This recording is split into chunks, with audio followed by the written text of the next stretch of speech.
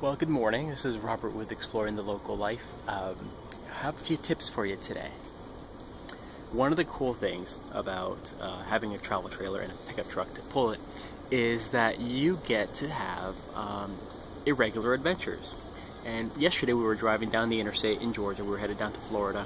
We were going to spend a couple days cleaning up our old sticks and bricks and then heading right back up after visiting with family and friends. But on the way down, we had a mechanical. We're driving down Interstate 75 and we're getting this hum sound. And after about half an hour or so, it turns from a hum to a glug. And so we pulled over. We didn't really know what was near us, but of course with technology and the Google, we saw that we were 3 miles from an RV park, Twin Pines RV in Elko, Georgia. And one of the things is, you just got to roll with the punches. We can't count how many times we drove past this RV park, seeing the sign on the interstate, even before we ever thought of having a travel trailer. And the adventure is that now we're here. We're spending a couple days here. We had the truck towed yesterday, Wednesday night. And this morning we spoke to the Ford dealership. The Good Sam folks towed us per our insurance policy, no questions asked, over to John Smith Ford or something like that in Byron, which is actually 21 miles up the road. There's a couple Ford dealerships 6 miles south and 6 miles north. I don't know why they had to take it that far, but they're paying for that, not me. But one of the cool things is, as I was saying, roll with the punches.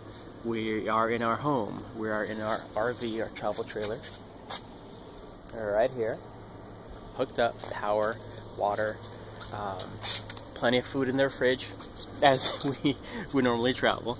So this is to encourage you that if you're thinking of having an adventure about what can happen out there, well, we broke down. I mean, we couldn't go more than 5 miles an hour without a terrible racket coming from the front drive shaft is what it was. It's a 4x4, so the front drive shaft, the front wheels is need replacing.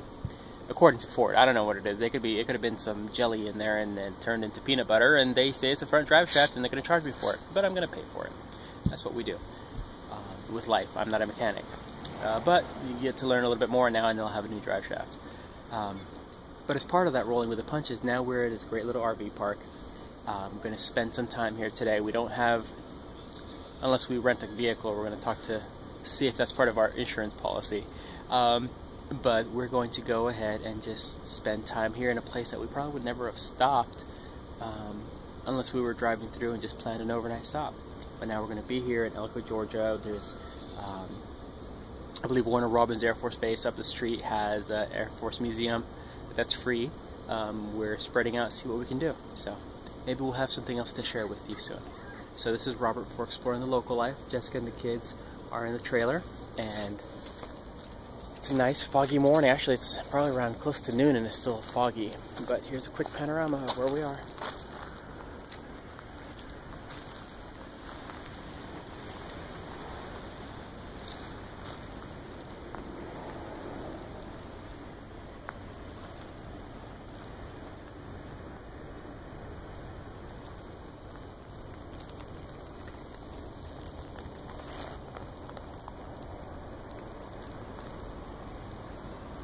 So, thank you for your time.